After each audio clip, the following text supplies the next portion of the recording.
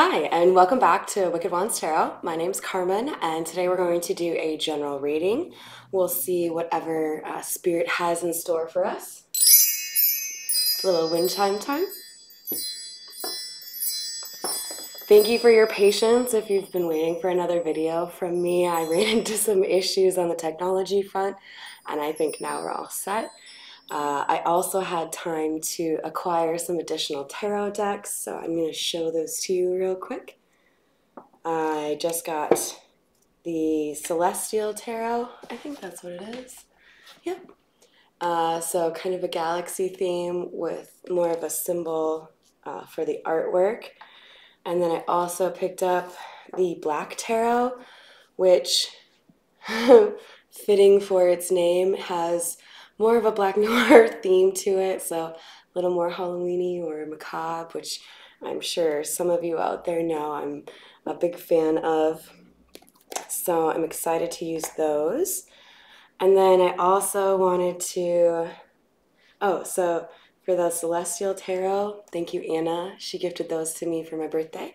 And then for these awesome templates, John, thank you. He made me a whole collection of these things. And let me show you my favorite one. This is Death. I don't know how well you can see it. But I don't know, I just think it's so beautiful. So you can hear it's like kind of hard, but perfect to set a tarot deck on, so I don't have to worry about like if beverage spills on a countertop or something, they're raised up a little bit. Anyways, let's get started here.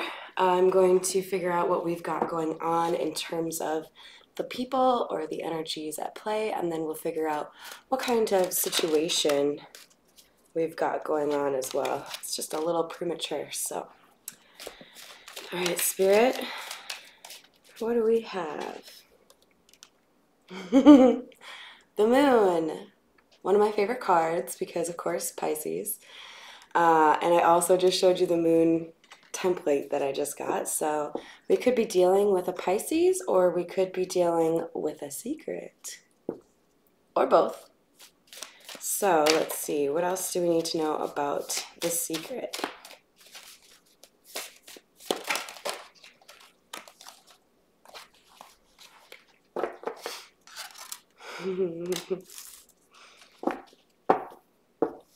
So I actually started another video and had to stop it because there was a loud noise outside that was insane.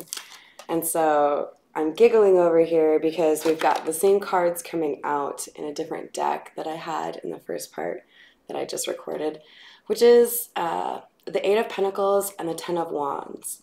And the combo of these two cards is telling me that we've got somebody who has decided to put the burdens down, move forward towards what it is that they want. Eight of Pentacles is a plan or working towards mastery on something. So I think this person, whoever has the secret to reveal, they've decided to let go of the fear or the anxiety, whatever was holding them back before, and they're going to take action. So, Spirit, who is the feminine energy in this story? And remember, when we're talking about feminine or masculine, that we all embody feminine and masculine energies. So a King of Cups could actually be a female.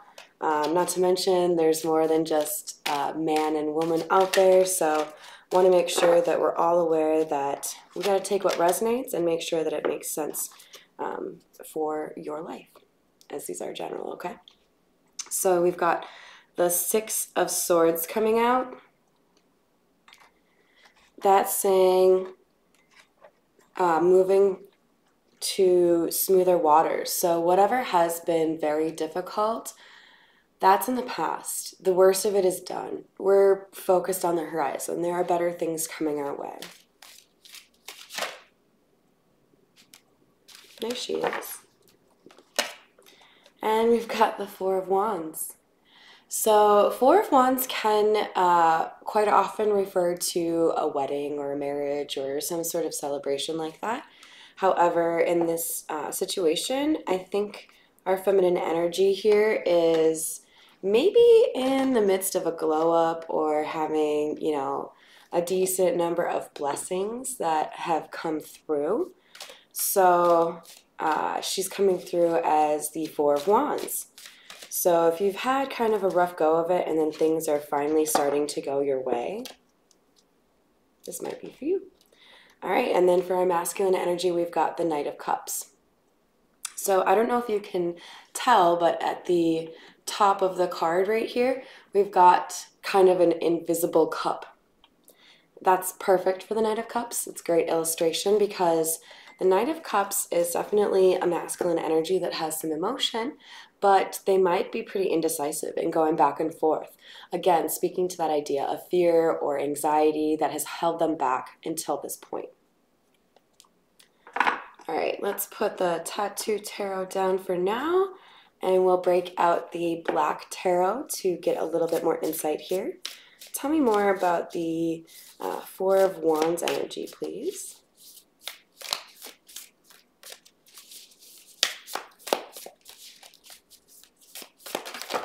Ooh.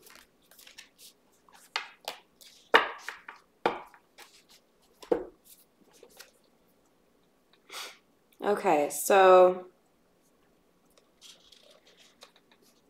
we've got Page of Swords and Eight of Wands. These cards are interesting. So what I'm getting from these two cards is that the spotlight is on this feminine energy. So Eight of Wands is action or messages. It can also be like chit chat, you know, gossip, maybe positive. And then Page of Swords is like somebody who's maybe doing some online stalking or research, but in general, this is kind of coming across to me as somebody here is in the spotlight. They're known and they might have kind of a little bit of a following. Such different art on these cards. I'm really enjoying them, but they definitely differ hugely from the Rider-Waite, so be patient with me. And then they swap out the Pentacles and replace that with Spheres. All right, let's, I want to know more. What is the secret?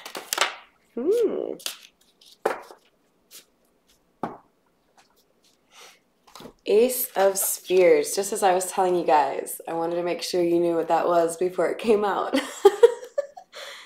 So I'm guessing some of you out there watch enough tarot to know that aces in general are seen as divine blessings or gifts. And this particular situation is speaking of stability to me. So there's this offer or this opportunity at a new beginning, which is stable.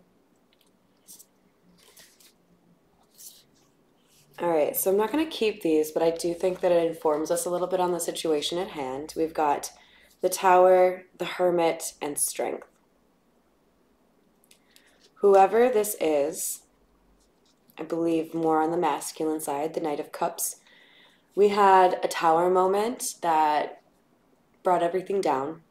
Everything came crashing down that was an illusion or, yeah, really just an illusion. Anything that maybe this Knight of Cups was trying to convince himself of, or maybe that other people were trying to convince him of, it's gone now. And he's taken time, the Hermit, to really think to himself, make sure that he's not being influenced by people that are trying to sabotage him or don't really care about him.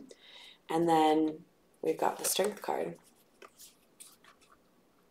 It's a beautiful progression. I'm big on progression. And the reason that this is amazing is because we've got somebody learning a lesson here. So this is somebody who realizes that they did something wrong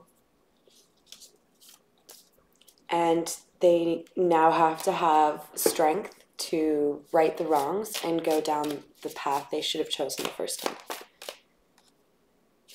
Three of Spheres just popped out. that's a card of collaboration. So it could mean that this person is relying on friends, maybe not a lot of them.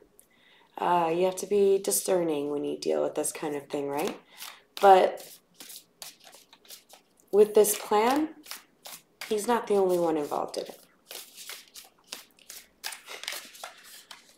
Tell me more about this Knight of Cups, please. Who is this Knight of Cups?